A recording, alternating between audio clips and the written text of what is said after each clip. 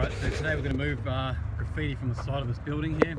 As you can see, it's a huge tag, and it's actually been painted out before, as you can see. So today what we're actually going to do is going to take it right off, clean the previous paint out, back to the bare brick and apply our anti-graffiti coating.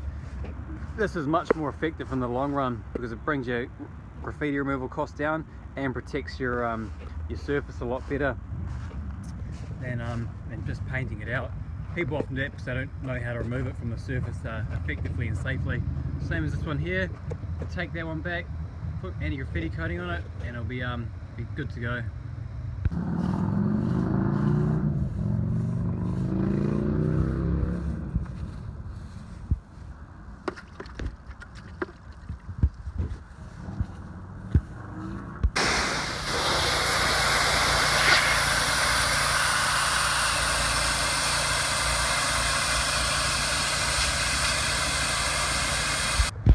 So we're all done here today.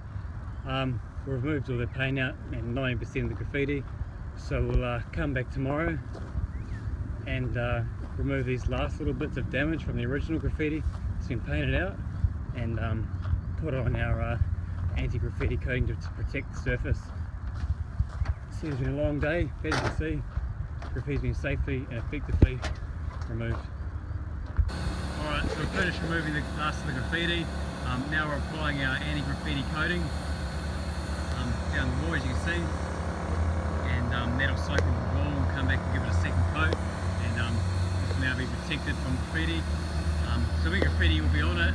We'll still be able to get big graffiti, but the removal is much faster, and there won't be any shadowing or damage left to the wall, and making it more cost effective for graffiti removal in the future if you ever need it.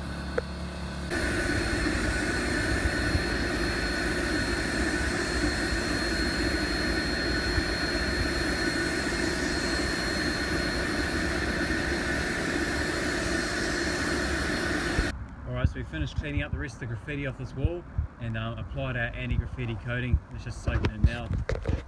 So this will help protect the surface from any future tags and make it much more cost effective to get graffiti removed.